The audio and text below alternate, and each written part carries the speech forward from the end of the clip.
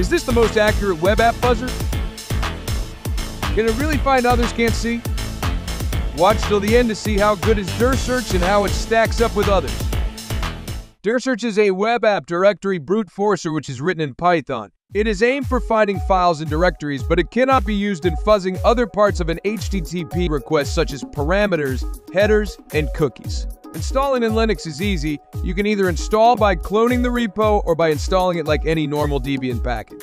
Do note that installation via apt may not work on future versions of Kali as it was flagged as deprecate. Aside from Linux, it is also available in Windows, but you may need to install Python 3 first. Dirsearch works like normal web buzzer. You supply the target URL and you are ready to go. But how about the word list? That is something unique to Dirsearch. It uses its own word list with its own format. Unlike others, its word list contains a special notation that represents the file extension. It only adds this on words that make sense to be a file. This means that it has the ability to distinguish a file from a directory properly. That makes the result more accurate and with less noise. To give you an example, let's run Buster and Dirsearch using same word list that looks for a text file. We will also tail each command's log file to see the requests they are doing in the backend. As you see, Buster appends the file extension for most word list entry. Looking closely, we can see that it tries also to put it on unnecessary locations.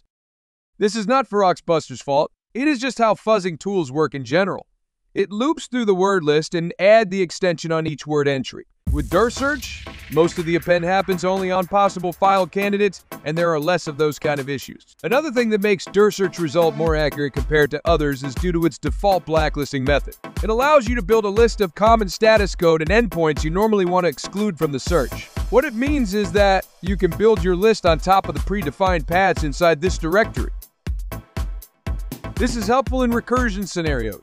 To give you an example, let's say we have a word list that contains an htaccess file. Under normal circumstances, if we do recursion, that will be treated as a directory and another series of tests will be run underneath that path, which is not what we want. Adding that in the 403 blacklist file will tell Dirsearch to skip that path.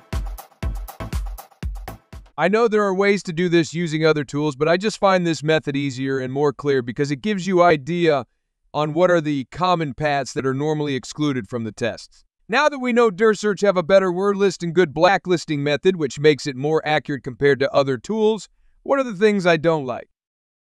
First, it is really slow. 10 years later.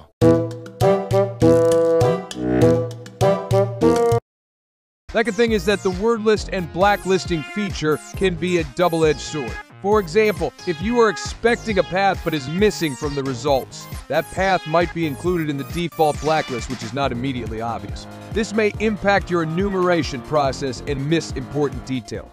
Overall, I find Dirsearch really useful in finding things others cannot see due to its robust word list. So what is my takeaway on this? Can I rely solely on Dirsearch? It depends on the scenario, but I think I could rely on it in most file and directory enumeration process. For example, fuzzing HTTP parameters is not possible, so I need to use other tool for this. If I need to use advanced feature, such as ability to collect words on the fly and add it on the existing word list, I might use a different tool for that.